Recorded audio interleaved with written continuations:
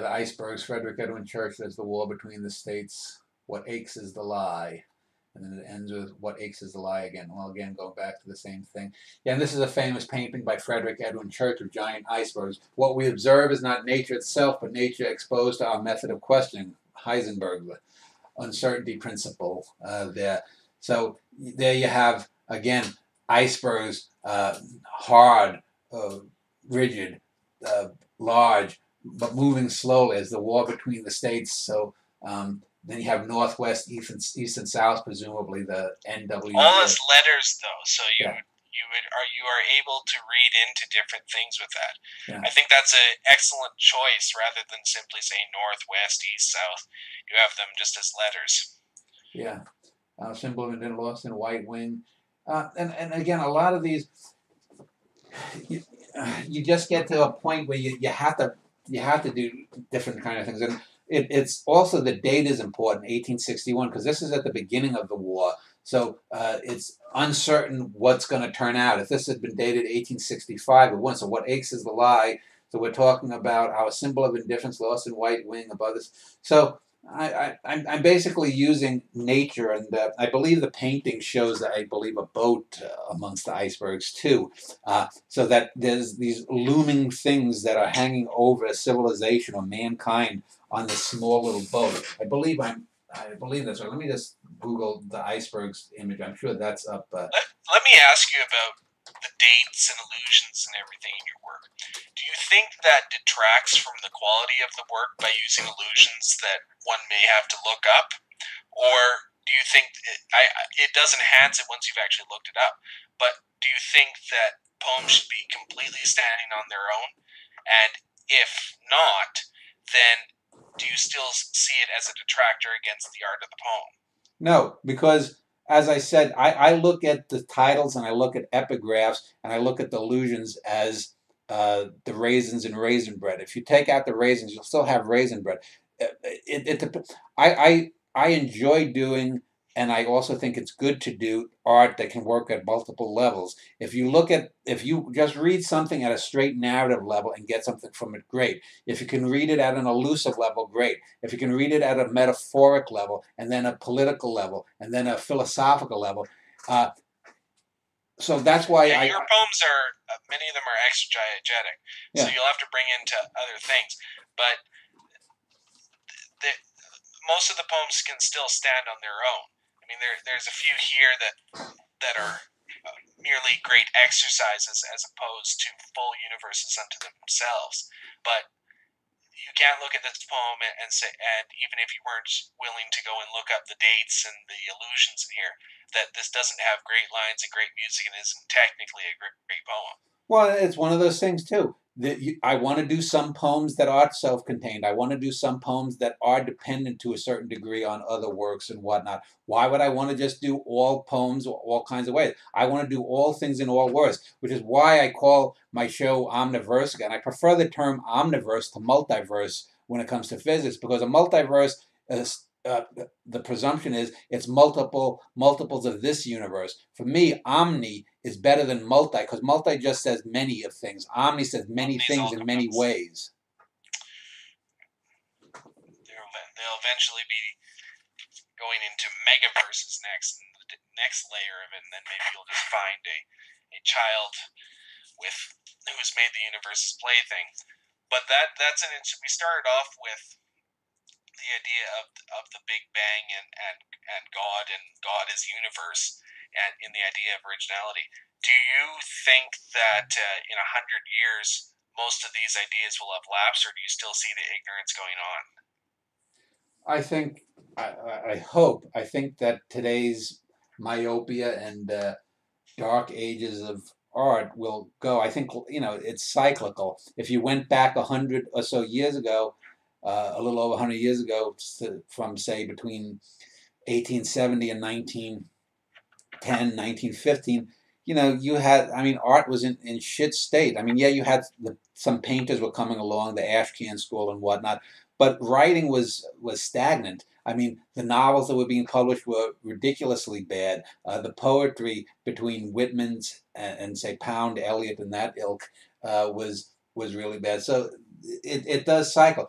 one of the things you have to recognize too is from about 1910 or so, the 19 teens, to about 1970 or 1980, arguably, you had about 6 decades of American poetry. Let's just stick with poetry for a second.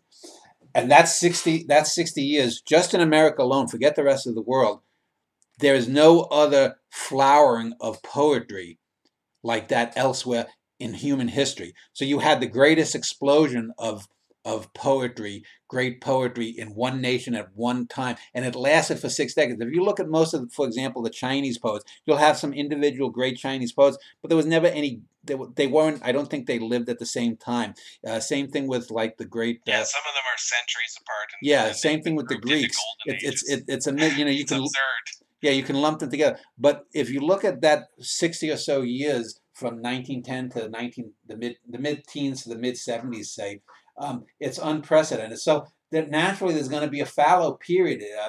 You have this political stuff, but I hope that individuals will get sick and tired of it and say, I want more. I don't need this bullshit. Get let you can't just eat candy all day long. And that's all that we have in culture right now is fucking candy. You're just going to get fat. You're going to get diabetes. You're going to have rotten teeth. You need something for the mind. You need something for the body. And It's interesting to note with all the golden ageism that each era of whatever flowering you have gets better than the last. yeah, So with Whitman, he brought in a change in poetry, and then those who were influenced from him were better than any golden age before, if you could even name one. I find that whatever happens in the 21st century, maybe there's 100-year stagnance for all I know, that begins in the next century after this one, will be vastly superior to whatever went on in the beginning of the 20th century to its midpoint. yeah, well, hopefully there will be people like me or Jessica, or hopefully if you flower as a great writer, or Alex Sheremit, or a handful of other people, they will be able to notice that. I mentioned Bruce Ariel. He's a good example. Bruce is someone who's capable of writing a great poem, but he has no clue what he's doing. He really doesn't have a clue. Bruce is a nice guy and at his best a great poet. But, and we'll talk about the E-list, when he sends poems over there, it seems like he doesn't understand what makes a good poem. He looks to you or to others to explain whether it's good or not. And it's partly a lack of confidence and partly just his hit and miss nature. Well, Bruce also has issues with addiction and mental disease, mental problems. But I do have Bruce. Bruce, I think, has told his family that if he were to die, that I would be his literary executive, because I've got a feeling that he's probably got 1,000, 1,200 of these areas and other stuff that I would have to thresh through. I could probably put together 2 or 3 books of good to very good to a couple of dozen, 2, 3 dozen of his great areas, and by judicious editing, he would look a lot better than he would if you look at the. I think his thousand or so. I think I told you the last time I mentioned Mark Van Doren, the poet, who was one of the rare selections when he had a small selection of books. He doesn't show up that well, but his full corpus gives a much greater range of his range as a poet. Most often, it's the way it is with Bruce, is that you can shape someone's legacy by good editing. With someone like me, obviously you can't, because part of the thing is I'm so sprawling. I do things in so many different ways. I mean, just in the poems, the couple of dozen poems, maybe 15, 20 poems we've discussed thus far in this session, again, that's a greater range than, probably any 4 or 5 great poets you could mention have in their The whole other thing age. I'll mention, it's not to kiss your ass, it's simply to mention what is reality. Your later poems get better than your earlier ones. You lose the near cliches and you state things more directly. Yeah, that's hopefully that's more duality and more dimension to them. Sorry? Hopefully that happens in all art. I mean, my prose now that I'm doing. But the thing I want to mention about that is that the worst thing you could say about you is that some of your shorter poems are actually worse than some of your longer ones. Now, that's a very rare thing where I suppose you could say similar things about Whitman, who was best when he was in Well, excess. they're worse in the But sense that they're necessarily less complex. I mean, like I yes, said, if you have a great sonnet and you have a great book length poem, the great book length poem is going to be a greater work of art. There's just no getting around that. Sopping While the Woods on Snowy Evening is, a 12-line poem, but I don't think you can compare it to something like My Grandma Chin poem in or terms A of Song depth. of Myself or The Yeah, Bridge. It's an impossible comparison. It will complex with length as long as the poetry remains great.